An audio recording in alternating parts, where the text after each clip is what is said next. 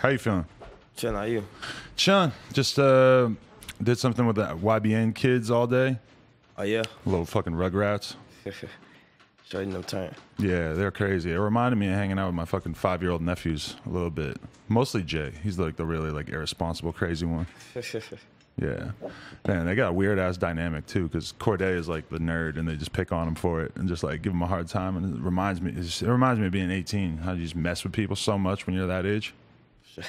I don't know. Like, I don't know. You ever think about that when you look back at like how you were when you were super young, and it's just crazy as fuck to think about like just bad as hell. Just the wild shit that you did without thinking about it. Just like picking on your friends so hard. We were bad with that, you know, just like making fun of your friends till they're fucking borderline, have like a personality crisis. Sure.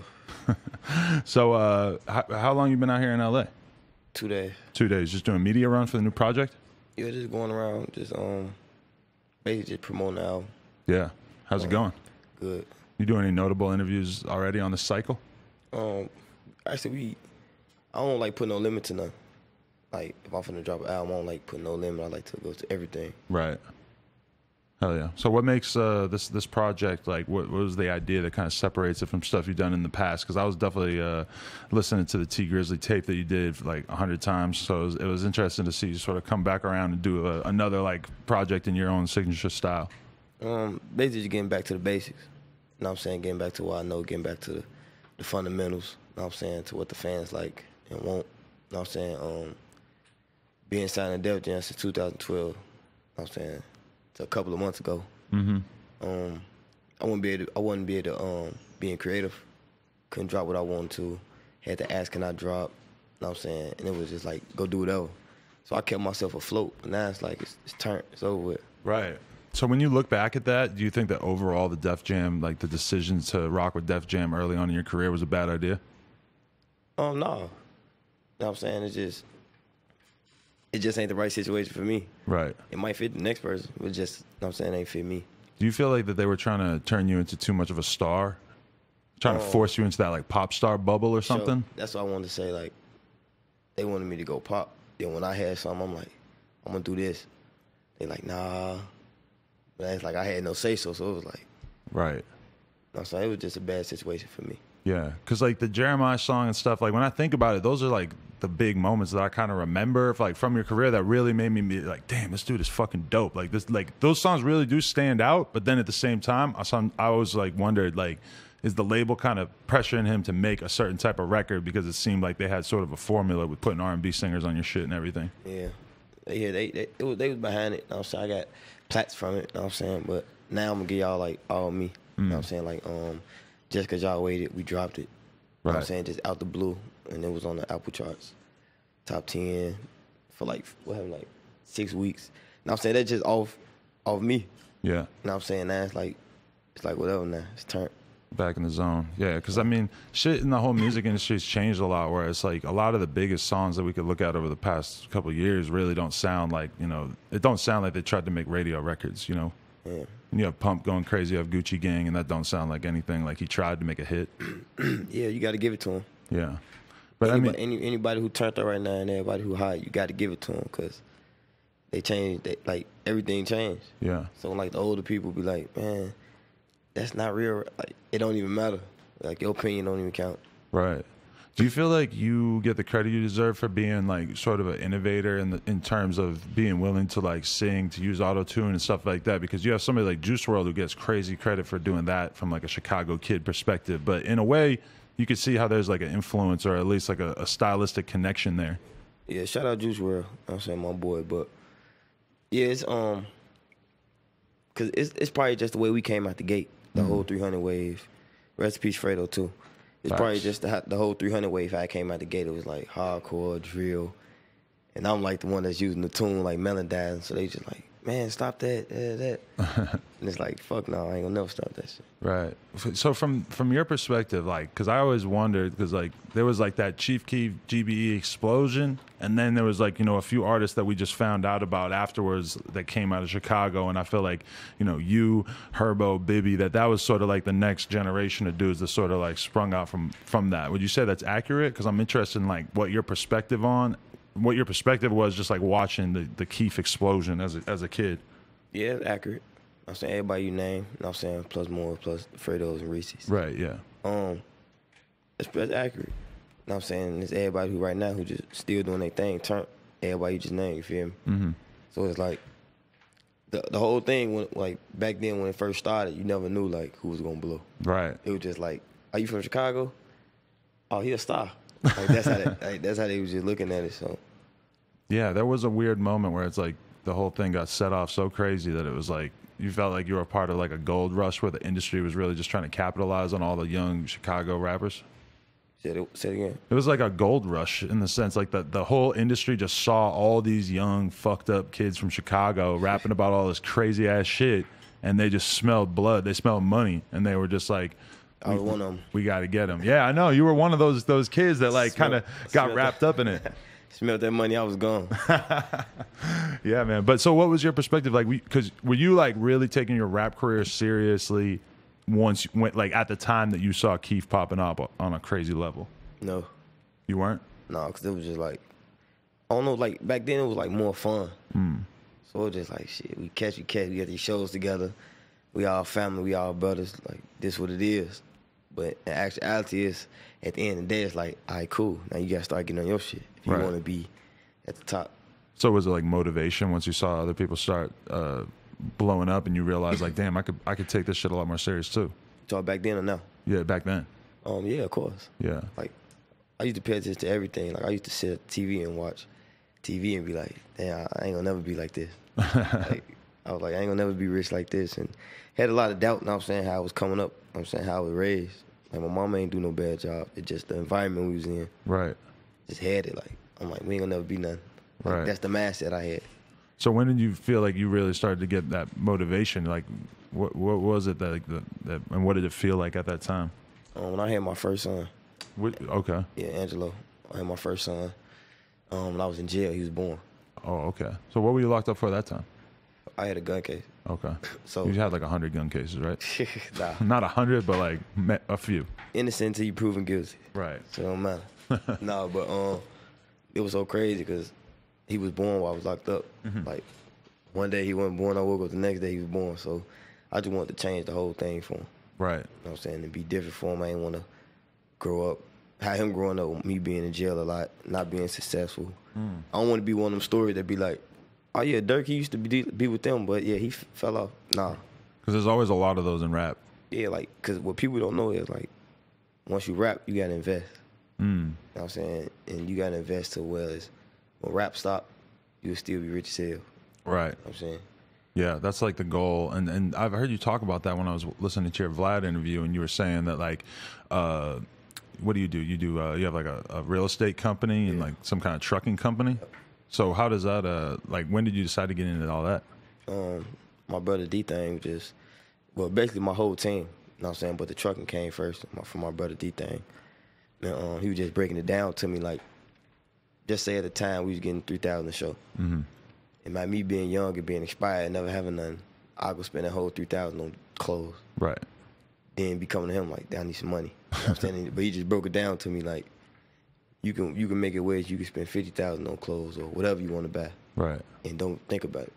You know what I'm saying? From that point on, it's just like, you got to save, you know what I'm saying? Right, yeah, because that's like best case scenario is that like a young man who doesn't necessarily know a lot about business, who didn't go to college, is able to like get in the rap game. We all know that like a rap career is usually not a long career, but at least be able to take that money you get and be able to like start something in your community or for your family or whatever. Like even if a dude's rap career doesn't go that far, it's like that still is like best case scenario that they can at least have something to show from it.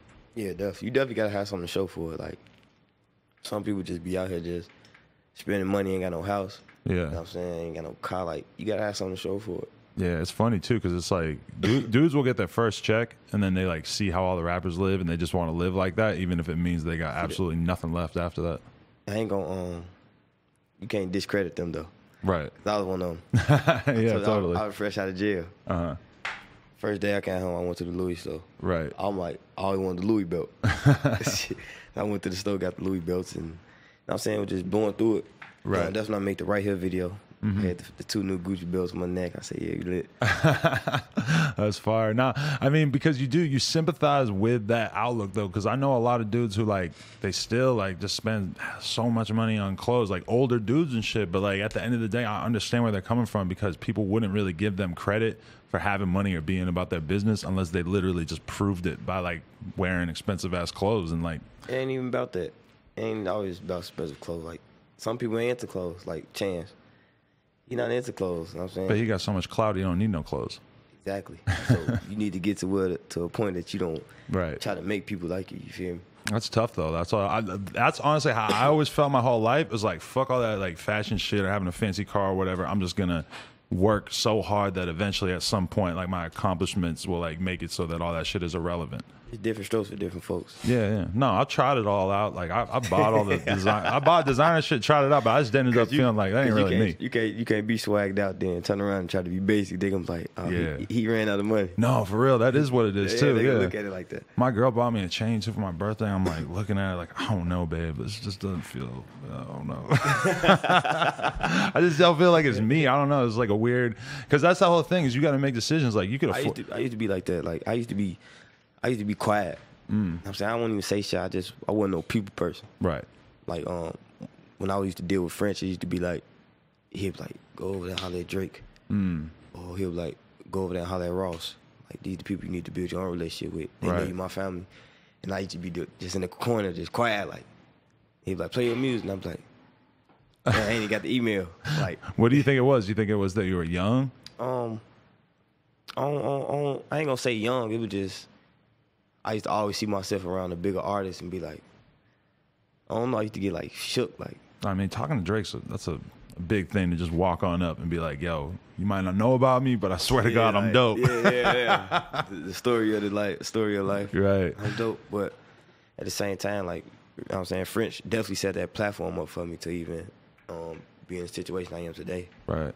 I mean, French, like I heard a lot of people say, and it really makes sense, he's kind of like the master networker. Like he's made so much out of his connections in his career. You got to give it to French. Yeah. And you got to give it to Rich the Kid. Rich the Kid too is another master finesser. Yep. You fuck around to see him around Jesus. You like, damn, that motherfucker know everybody. Certain types of people it just makes sense to them. So is that kind of like a regret in your career that the thing with French didn't work out? Do you look at that and sort of feel like that was a pivotal moment? Hell no. No? No. You're glad that it didn't work out? No, I'm glad everything went how it went. Okay. You know what I'm saying? Because I wouldn't be right here. Right. Like, being around him, I walk into his house, he got a Louis Vuitton carpet. I say, shit, I barely got the belt. You got a fucking carpet, you feel me? But he was just motivation to me, you know what I'm saying? Still is. Mm-hmm. Yeah, because that's like, it's kind of, the label thing's always going to be a tricky thing. I'm hyped that you have a situation that you're actually like confident though right now because you were miserable with the fucking Def Jam thing for a long time, huh? Shout out Alamo and the Scope. Okay, so it's public. It's push. It's a push. It's a go. You know what I'm saying? Priority. You know what I'm saying? Like, I be looking at my numbers and my streamers like, damn, like, it's turned. It's over with. You know what I'm saying? That's the best thing I did was got away from Def Jam. Yeah, I feel that. So, like, in terms of like features that you did on this one, like who'd you get in there with that you were like actually hyped to work with? I'm gonna say different for me and like that I want to do it with. I'm gonna say Juice WRLD. Juice WRLD. So that is on the new project? Yeah. Fuck, I only made it like fucking 10 songs in. I must have missed that one. That's crazy though. That was when I was talking about that connection earlier. I should have mentioned that. So like, what was that like? You guys actually get in the studio together? Yeah, we got like 7 songs just off the first studio. For real? Yeah, Lil Baby another one. Oh, Lil Baby too is going crazy right now. Definitely. He's like the new fucking feature god of the scene. So wait, what was the energy like with you and Juice WRLD? Turn. I can only imagine. Yeah, because it's like, bro, I've been waiting on your ass. Come on. Right. I'm saying we got a lot of shit though. Like it's just about working and vibing and networking. Like all of us trying to get to where's Chicago, just trying to help each other stay afloat. Like how Atlanta do it. Like everybody work with everybody and you know what I'm saying keep up with each other. Like that's how we just try to do. Like I bet if you lose one view, I'm finna help you get that motherfucker back. Like Yeah. That's how we trying to do it. Do you feel like, are you the kind of person that has that crazy fast work ethic? Because Juice WRLD in the studio is like a fucking animal, man. He just goes crazy. You can keep up with that pace? Definitely. Off the perks? You guys off the perks in there? No, I don't fuck with perks. You're over that? No, I'm done with the motherfuckers. Oh, okay. But it's just like, I didn't got in my bag so much and know what I want. It's like, I know what they want to hear. Mm-hmm. It's easy. I can go in there and talk about some foreign. Now I'm going to talk about foreigners. I'm going to talk about the trenches. I'm going to talk about the bitches, the jury. When the motherfucker got shot, jail. I'm going to talk about everything. This is the shit I've been wanting to talk about, but I couldn't really have it at the same time because the Def Jam situation, they're like, no, don't drop that Monday. Really? Then the fans be like, damn, you say you... I'm like, couldn't really say the situation. But were they like involved like creatively? Like they didn't want you talking about super gangster shit on a record too, or? No, it was just like, just say, I'm going to give you an example. Just say the first time me doing Make It Out and taking them Molly World I did, Future and Wiz, they'll be like, I don't do Make It Out. I mean, this ain't what you want. They'll be like, go on here with the Molly World record. And I'd be like, man, they want to hear this.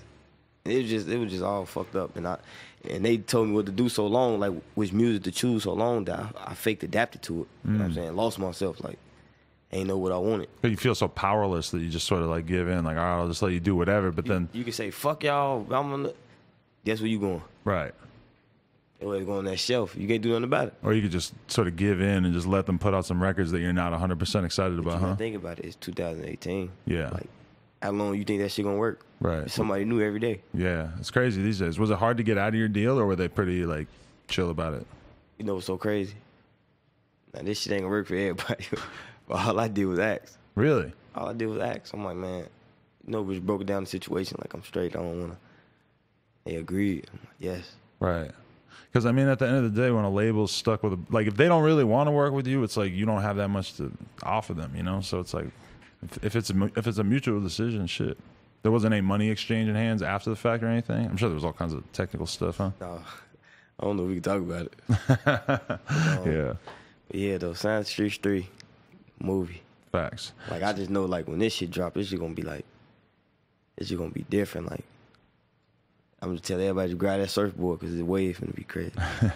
Yeah. That's amazing. So when you look back on it, how much did the XXL cover mean?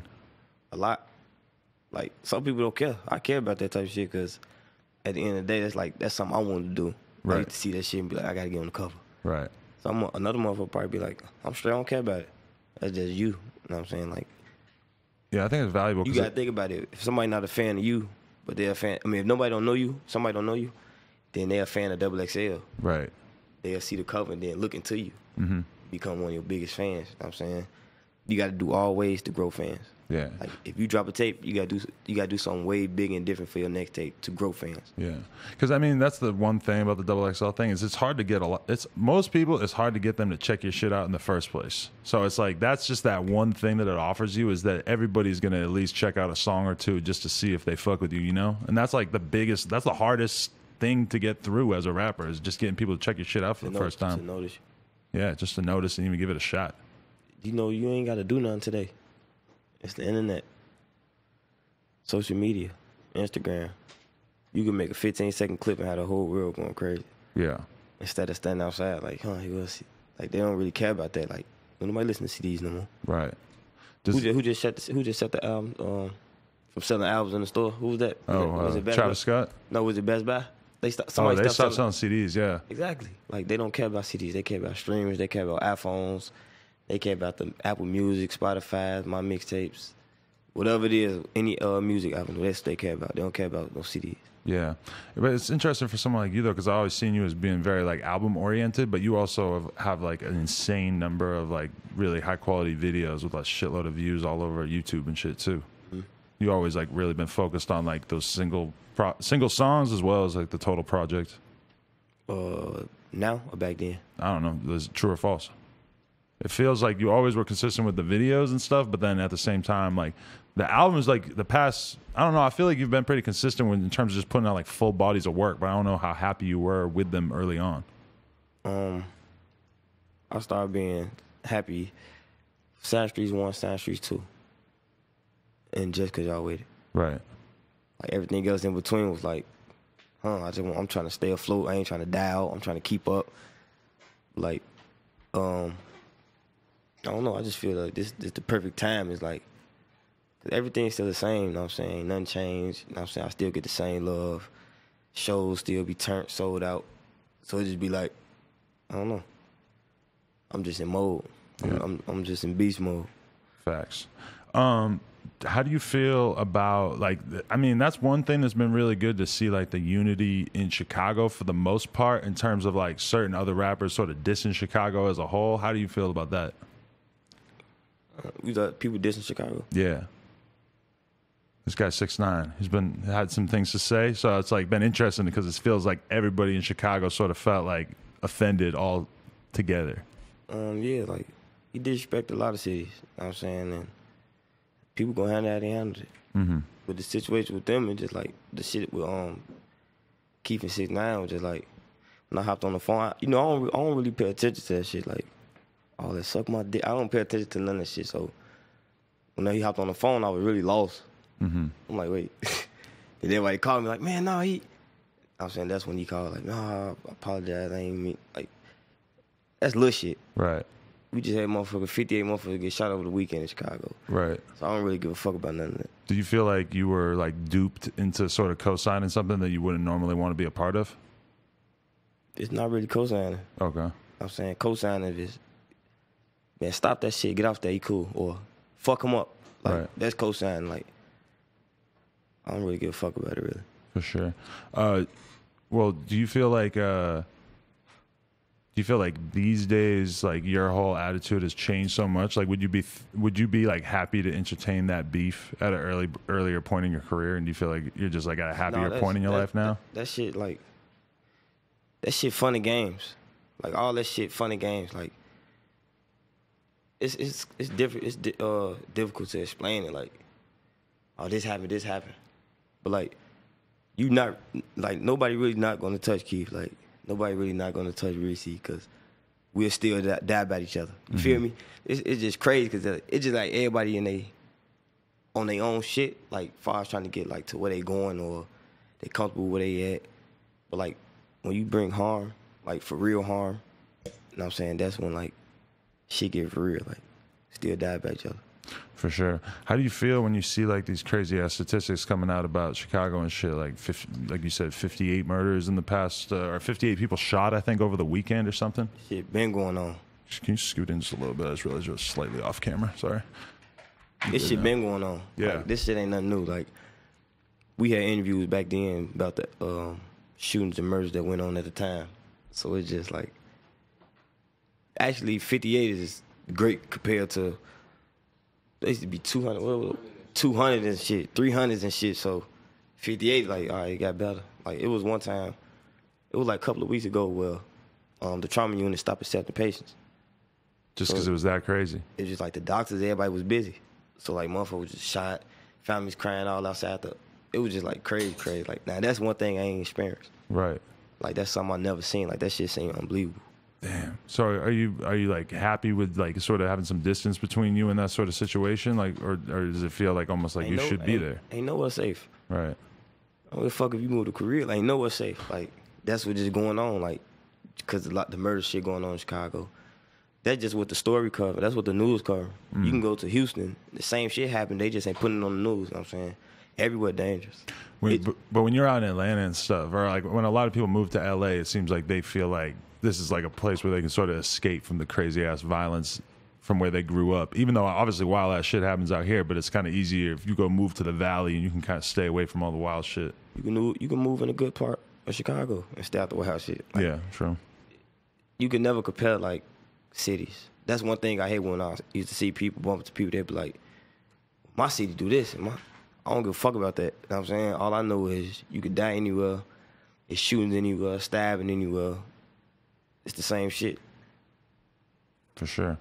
And it's weird when people say that just because, like, It's like you're trying to take credit for what everyone in your entire city has done. You ain't did a fucking crumb. Yeah, a lot You of in the fucking house. Sometimes your city do this. If you had actually shot some people, you probably wouldn't be like bragging about the overall Chicago murder rate when you're trying to make your case. Man, if you really shot somebody, killed somebody, you ain't finna be talking about this shit in interviews and the fuck. Or acting like it's sexy or like it's cool, right? Yeah. Because that's like the weird thing about sort of. That's how you send yourself to jail, man. That's how niggas going to jail on Instagram. That's a fact. We see that happen nonstop. We just did this. We do it. Oh, it's dumb. Right. Police ain't even got to do nothing. They just sit on Instagram and just watch you. The game has definitely changed. Definitely. You guys feel like you were sort of early on that wave of incriminating yourselves with guns and videos, and when you look back at it? I feel like Chicago brought that back. It had been gone for a while from rap music. I just think I think it's just a difference. I just think it's just two type of culture of rapping. Like, it could be, I ain't gonna say nobody's names or nothing, but like, it could be somebody rapping that's not on that type of street shit level. And they could have 4, 5 guns in the video and it'd be like, damn, y'all seen that? But if I go do it, I can have a fucking bullet in the video. They're gonna be like, oh, he promoting violence. Yeah. Like, so it's a different type of era like this. Yeah, it's crazy how they judge everybody by different standards. Like, they take it real seriously when it comes from you, or like they would use that as evidence to like shut your shows down and shit too, right? Yeah, because it's like that was really going on at the time. That's when we were talking about it. Free Rondo #9 too. Yeah, when I asked for questions for you, everybody wants to know the status of where he's at, how his appeals doing, all that shit. Appeals going great. Really? Like, great. Like, talk to him every day, you know what I'm saying? He just, I brighten up his day every time I talk to him because there's always something new. Really? Wow. Always something new. Lawyer straight. Like, that's why I just be seeing people, they be like, why you ain't buying him out? Why, go get him. You can't go get him.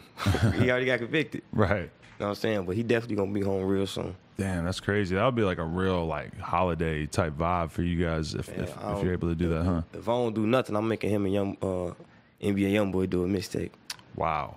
For sure. I'm going to stand on top of that. Damn, that's crazy. That's somebody you're a huge fan of right now?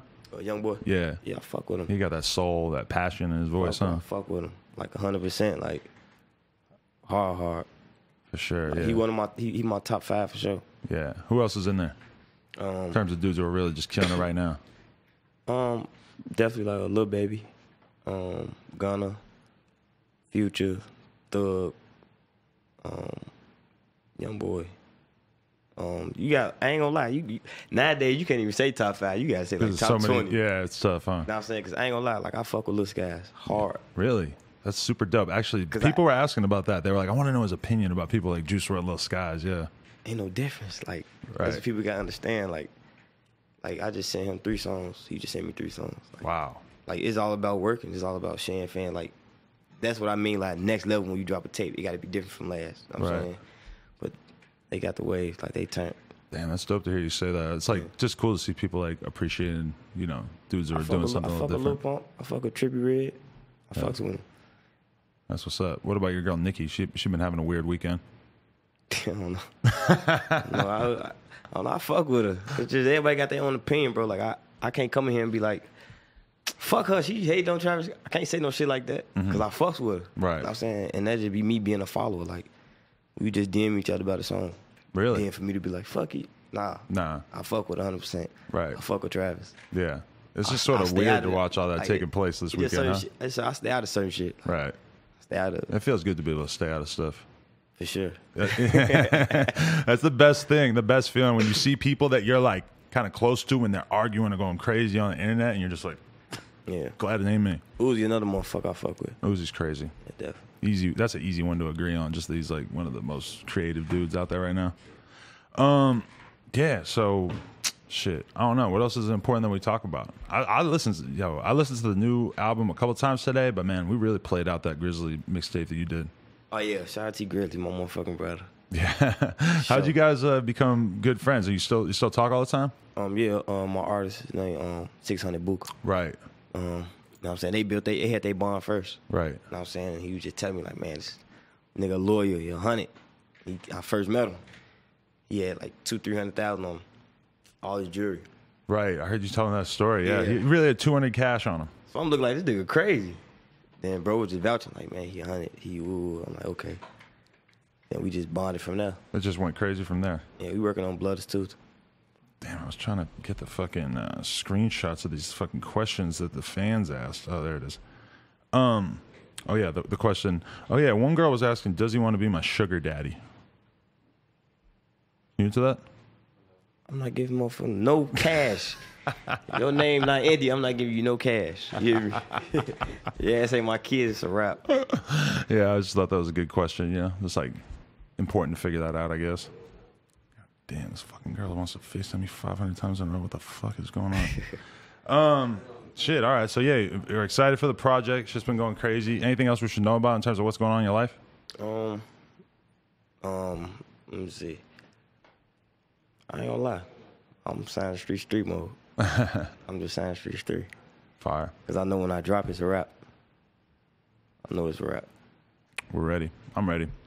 Yo, I appreciate you coming through, man. All love. I'm looking forward to seeing the reaction that the people got for the project and everything. And yeah, thanks for holding it down. Appreciate it. Appreciate you, bro. Thank you, man.